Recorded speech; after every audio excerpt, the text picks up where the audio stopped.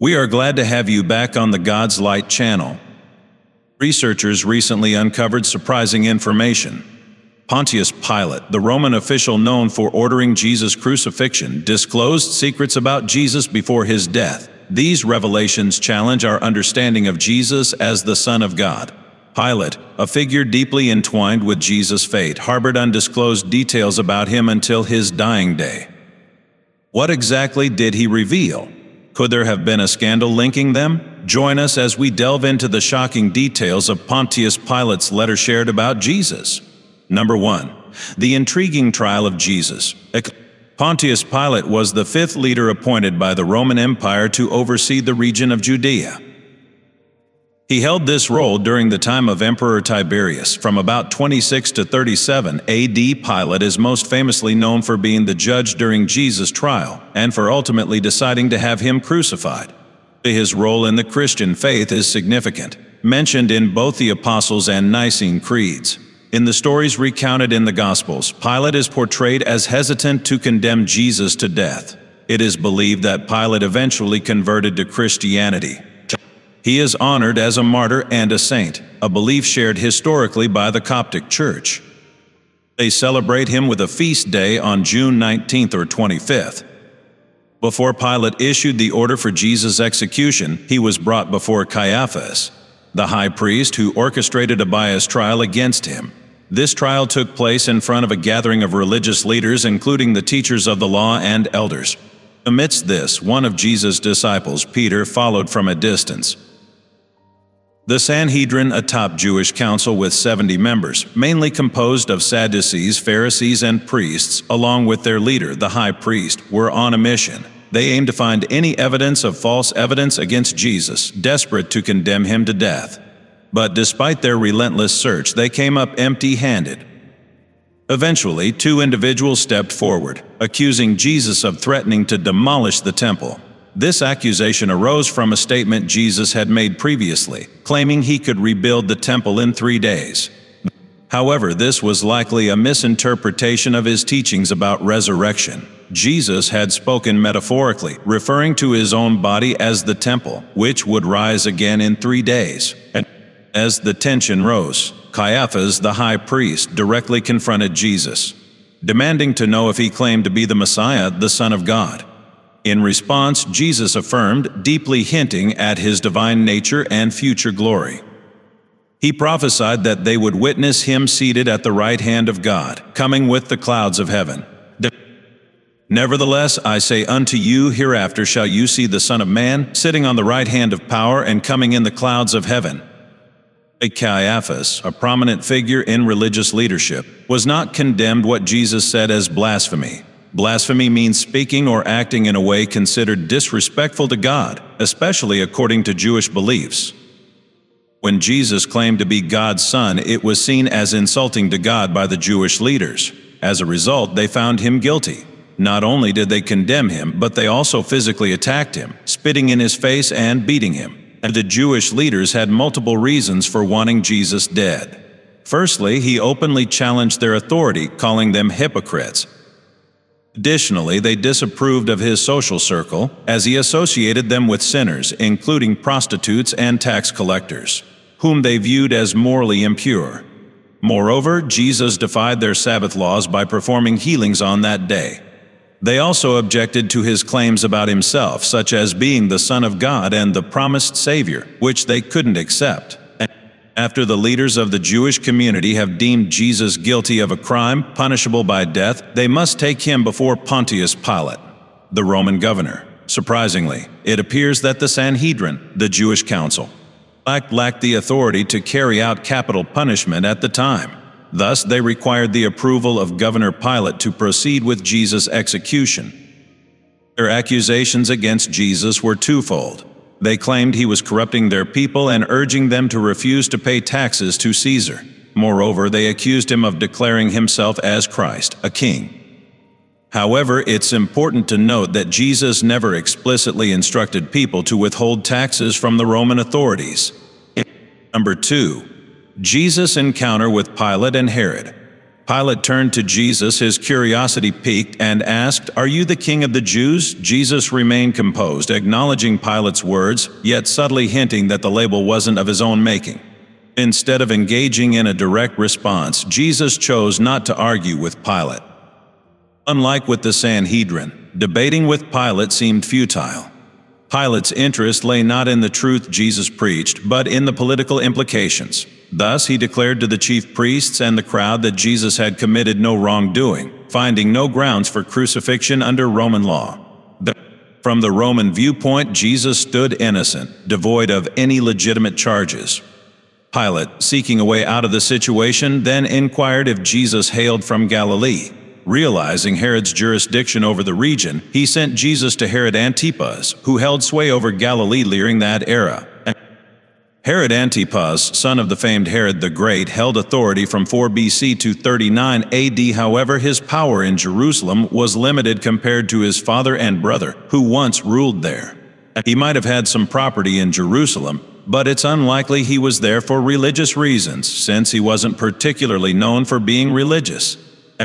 Even though his presence in Jerusalem could have made him look good, many people in Galilee might have known about it and possibly even supported him. The Bible tells us that when King Herod finally met Jesus, he was really happy because he had been wanting to meet him for a long time. Herod had heard a lot about Jesus and was excited to see some of the miracles he was said to perform. But when Herod tried to talk to Jesus, Jesus didn't say anything, which made Herod pretty frustrated. Meanwhile, the religious leaders kept on accusing Jesus strongly.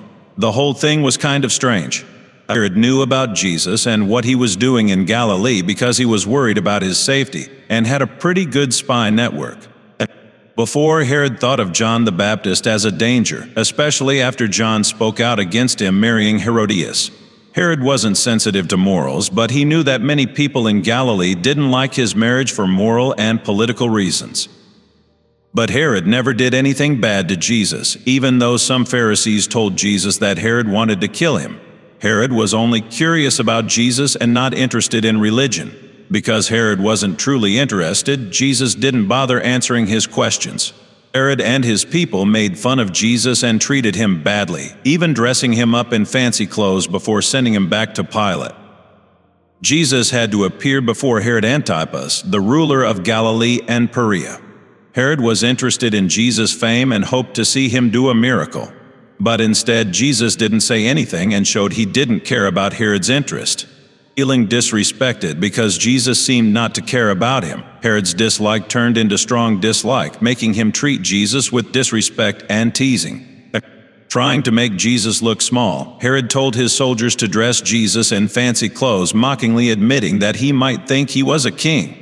This rude act wasn't just about making fun of Jesus, it was also about showing off Herod's power and showing that he was better than Jesus. It was a careful move to keep his reputation in control, especially when faced with someone who seemed dangerous. Additionally, the relationship between Herod and Pontius Pilate, the Roman governor of Judea, was complicated. Even though they didn't get along at first, having to deal with Jesus brought them closer together unexpectedly. Pilate's choice to punish Jesus, even though he didn't do anything wrong, shows the pressure he was under from Jewish leaders and the tense situation in Jerusalem during Passover. Pilate was focused on keeping everything in order and stable. But when it came down to it, he cared more about what was politically convenient than what was fair. So even though Jesus hadn't done anything wrong, Pilate still let him be treated unfairly. Interestingly, there was a hidden custom that was conducted in the Passover festival in Rome. Number 3. The trial of faith in ancient Rome. During the Passover festival, there was a fascinating custom where the governor pardoned one prisoner chosen by the people. This governor, Pilate, found himself in a difficult situation. He had to choose between two men, Barabbas, known for causing trouble, and Jesus Christ, whom some believed to be the chosen one. Pilate sensed that jealousy played a role in bringing Jesus before him. So Pilate turned to the crowd and asked them a crucial question. Who should I release, Barabbas or Jesus? Also called the Messiah. This moment is captured in the Gospel of Matthew, where Pilate, the judge, grapples with a perplexing dilemma. Adding to the tension, Pilate's wife had a troubling dream that convinced her of Jesus' innocence. She urgently warned her husband against condemning him.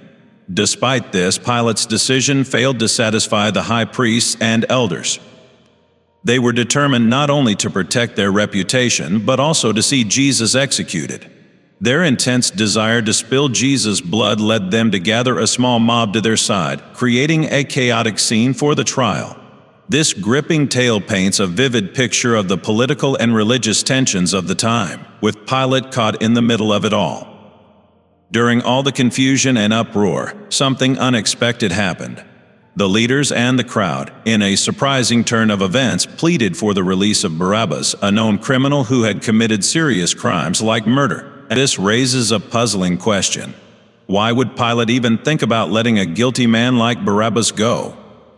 And what made the chief priests and elders who were supposed to uphold justice demand Barabbas' freedom while pushing for Jesus' condemnation? Pilate, confused by this strange request, asked the crowd again. But instead of reconsidering, they shouted even louder, demanding that Jesus be put to death by crucifixion.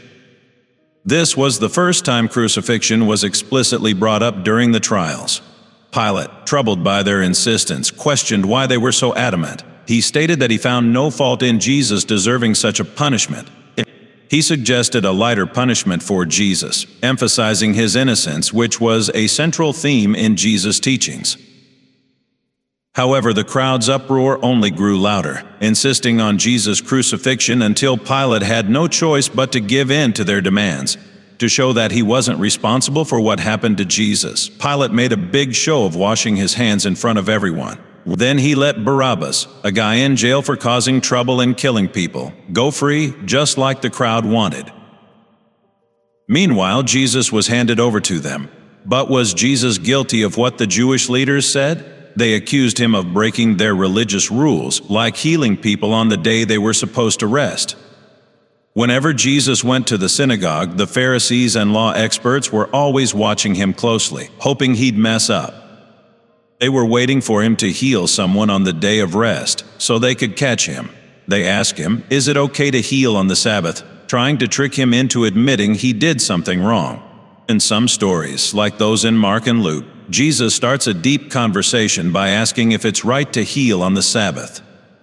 During that time, he says, there was a big debate among Jewish religious leaders about certain rules. But in Matthew's story about Jesus, he tells it in such a captivating way, making it easy for everyone to understand. Jesus doesn't just talk straight. He paints a picture that sticks in people's minds. He describes a scene where a sheep falls into a hole on the day of rest, making his listeners imagine themselves in that situation, wondering if they would help the poor animal. Jesus isn't just talking about sheep, though. He's saying that helping others is more important than following rules strictly. He wants people to see that being kind is what matters, even if it means breaking some religious rules.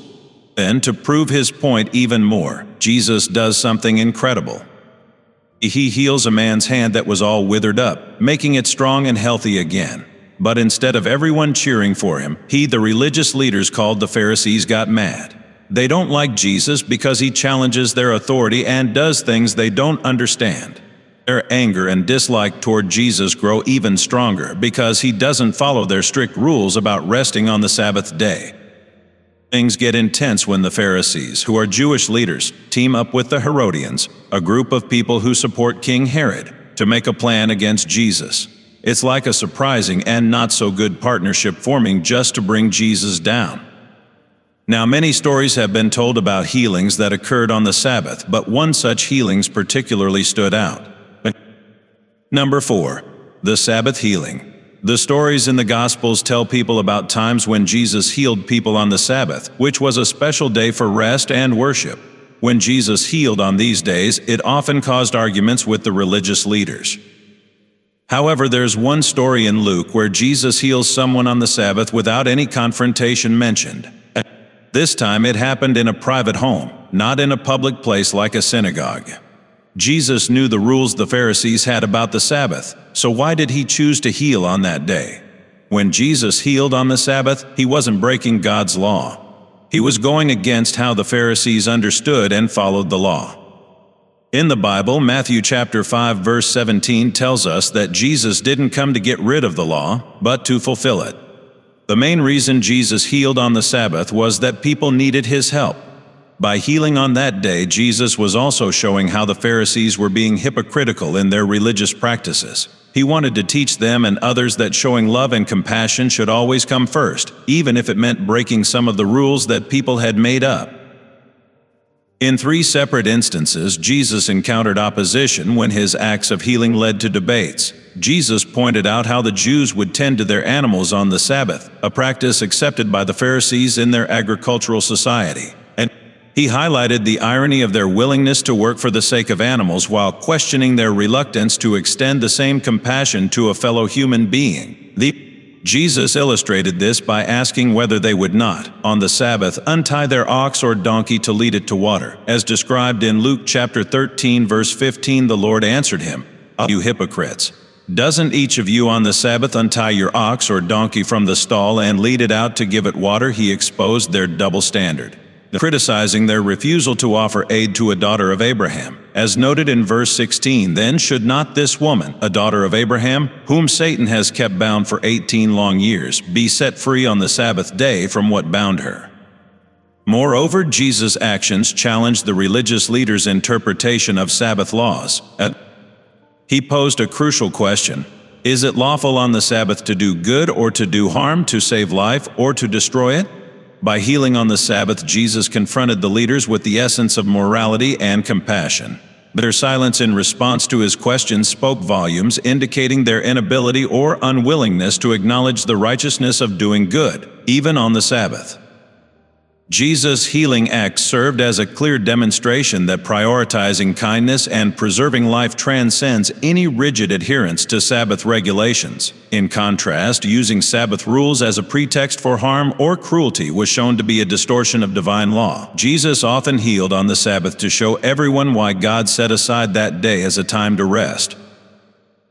The Sabbath wasn't just about giving praise to God, it also meant to help people. In the book of Mark it says that the Sabbath was made to benefit humans, not the other way around. It was a chance for people to recover after a busy week, and to shift their attention away from their daily tasks and towards God. When Jesus healed on the Sabbath, it was in line with what God intended for that day. This story reminds us that sometimes our stubbornness can lead us away from what's truly important. It's a good lesson for people to regularly check their beliefs and make sure they match up with what the Bible says.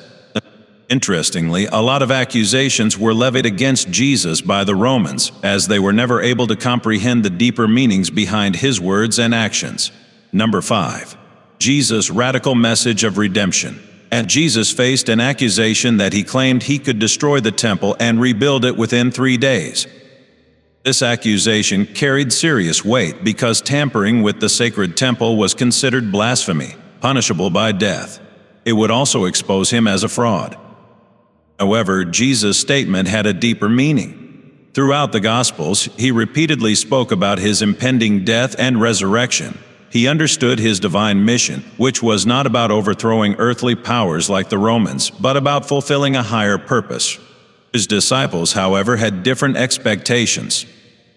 They believed Jesus to be the promised Messiah who would establish an earthly kingdom, restoring the throne of King David in Jerusalem. Yet Jesus challenged their understanding. He would indeed reign as the promised Messiah, but his path to kingship was through sacrifice, not through violence.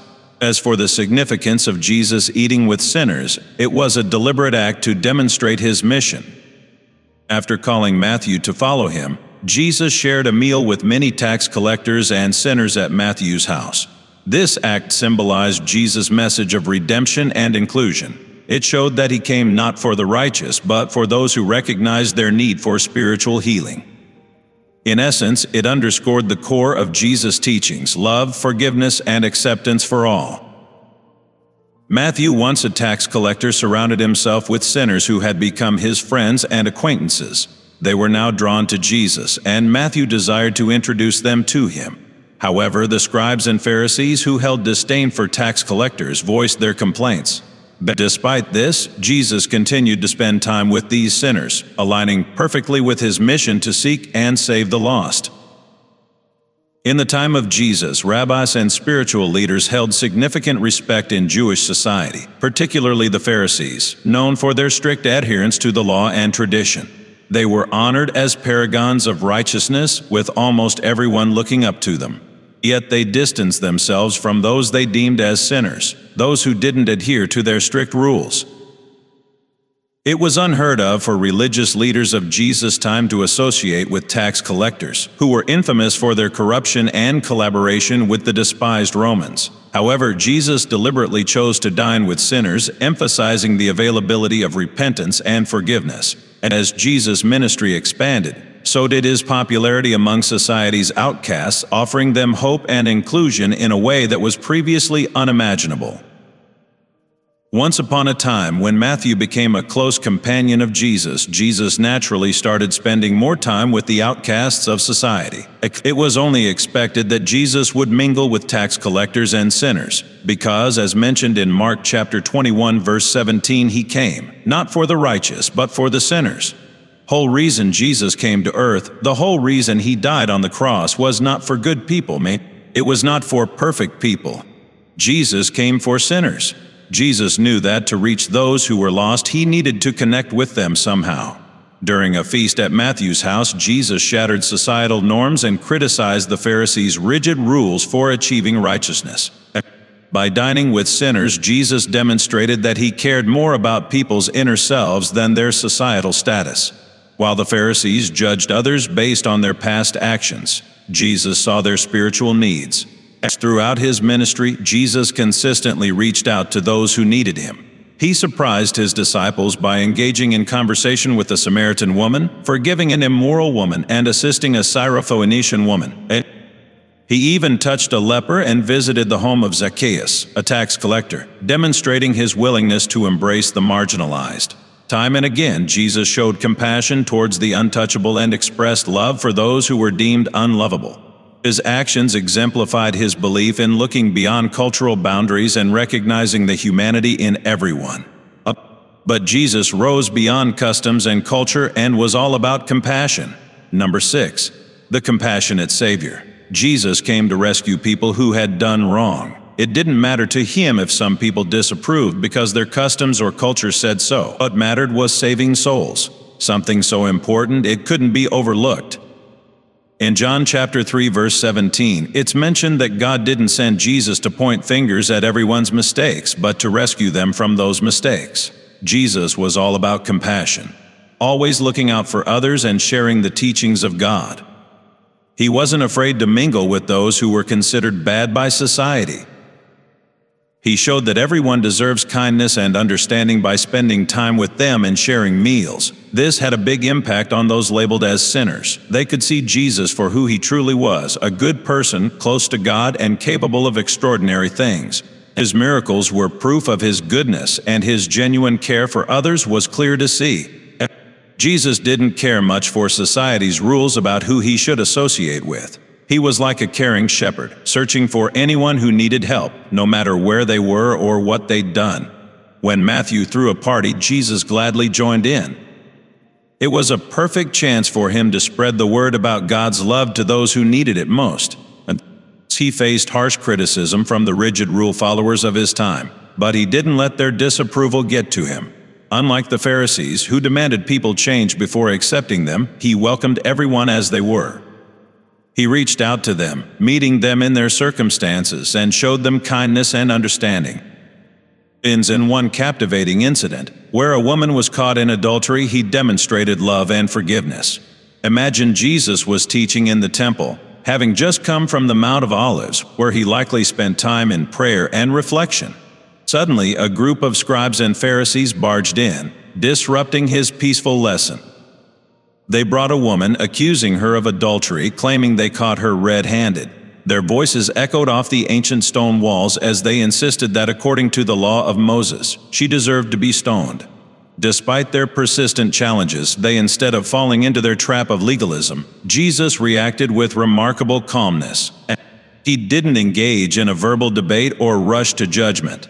Instead, he quietly knelt on the dusty floor of the temple and began drawing in the sand, a simple yet profound gesture that captured the attention of everyone present. The tension in the air was palpable as they waited for his response, wondering what this unconventional teacher would do next. He says that the person who hasn't done anything wrong should be the first to throw a stone at her. When he says this, the people who want to blame her and the others listening leave because they realize they're not perfect either. And so Jesus is left alone with the woman. He asks her if anyone has said she's guilty, and she says no. Jesus then tells her that he doesn't say she's guilty either, and advises her to live better from now on. The teachers of the law and religious leaders were trying to trick Jesus. In those days, if someone cheated on their partner, they could be killed by being hit with rocks. According to the rules written in Deuteronomy chapter 22, verse 22, if a man is found lying with the wife of another man, both of them shall die, the man who lay with the woman, and the woman, so you shall purge the evil from Israel. If Jesus said the woman should go free, he might get in trouble for not following the law. But if he said she should be punished, he could get in trouble with the Roman government, because only they could decide to kill someone. This would also give the Jewish leaders a reason to complain about him. In this story, Jesus is presented with a moral dilemma that tests his wisdom and compassion. The crowd's eagerness to stone the woman reflects the harshness of ancient justice systems, where punishment was often severe and unforgiving. Jesus' response not only demonstrates his belief in forgiveness and redemption in this, but also challenges the hypocrisy of those who are quick to judge others while ignoring their flaws. Moreover, this event showcases Jesus' ability to navigate delicate political and legal situations. By neither condoning the woman's actions nor endorsing her punishment, Jesus sidesteps the traps set by both religious law and Roman authority. And his response transcends the narrow confines of legalism, and instead emphasizes the importance of mercy and understanding in human interactions. The Jewish leaders, known as the Pharisees and scribes, held significant religious authority in ancient Judea. They were experts in Jewish law and were often seen as moral authorities. However, their motives in bringing the adulterous woman to Jesus were questionable. Some historians suggest they may have been attempting to trap Jesus or test his adherence to Jewish law. The setting of this event is also intriguing. It took place in the temple area in Jerusalem, likely in the court of the Gentiles, where people from various backgrounds gathered. This public setting adds drama to the encounter, as Jesus is questioned in front of a diverse crowd, including both supporters and doubters. Additionally, the response of Jesus, stooping down and writing in the dust, has sparked much speculation and debate among scholars. While the exact meaning of his actions remains uncertain, some suggest that Jesus may have been referencing Old Testament passages related to judgment and forgiveness, further emphasizing the theme of justice and mercy. Pontius Pilate, the Roman governor of Judea at the time, holds a key role in the crucifixion of Jesus. His decision to condemn Jesus to death underscores the political tension between the Roman authorities and Jewish religious leaders. Pilate's reluctance to intervene highlights the complexities of power dynamics and political expediency in the ancient world. Furthermore, the manner of Jesus' death, crucifixion, was a form of execution reserved for the most despised criminals and rebels in Roman society. It was a gruesome and painful method of punishment designed to inflict maximum pain and humiliation. Jesus willingly enduring such a fate underscores the depth of his sacrifice and commitment to his mission. What are your thoughts on Pontius Pilate's shocking letter on Jesus' death? Let us have your opinions in the comments below. And if you enjoyed watching this video, make sure to give it a thumbs up and subscribe to the channel.